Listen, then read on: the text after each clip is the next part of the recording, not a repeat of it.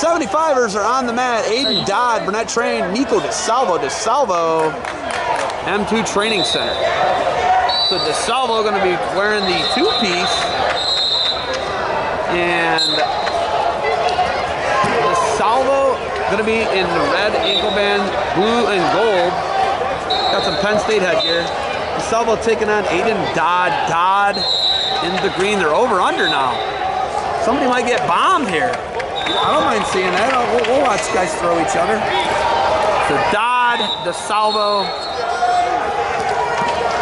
Little half shot there by Nico Desalvo. Now looking to go behind this Desalvo. Drag go behind. Nothing yet. He had an angle there. Dodd kind of faces and matches him. Doesn't give it up. That's nice. That's high level. There's a shot by Dodd. Counter shot now by Desalvo. Nico Desalvo. 45 seconds left in the first. He splits the middle. Trying to hook that down leg. He's going to do that. Going to have to clear his head out there. 37. He's got plenty of time to work for it.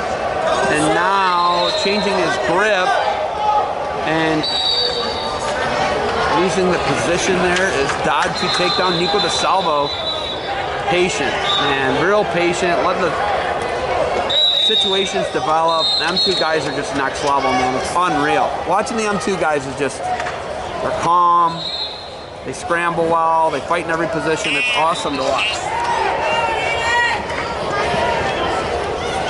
So, end of the first here. Nico Desalvo is going to take a 2-0 lead into the second.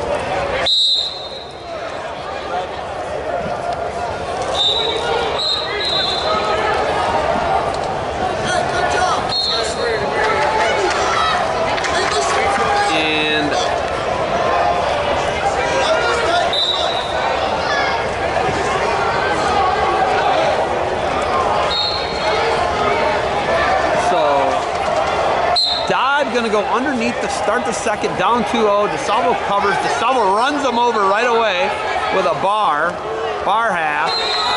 Desalvo could be looking for a fall here to end the duel, and there it is. Nico Desalvo goes out and pins him in 12 seconds into the second period.